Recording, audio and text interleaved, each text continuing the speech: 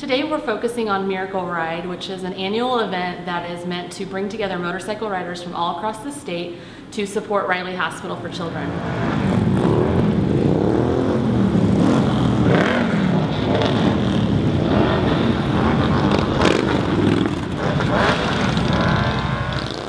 Exciting news about this year is it's their 25th anniversary. So for 25 years, motorcyclists from all across the state have gathered together to raise funds and awareness for Riley Hospital.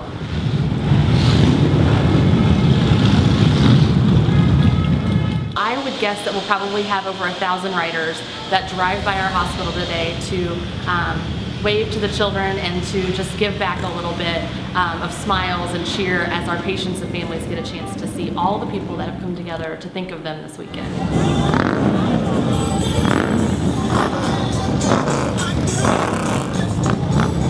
Our patients are overwhelmed by the amount of people. It's so fast, it's so loud, and it's just a really unique way for our kids to feel support from their community.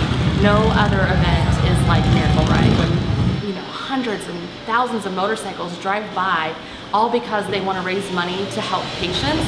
These families and these kids just can't really grasp how big of a movement Riley Hospital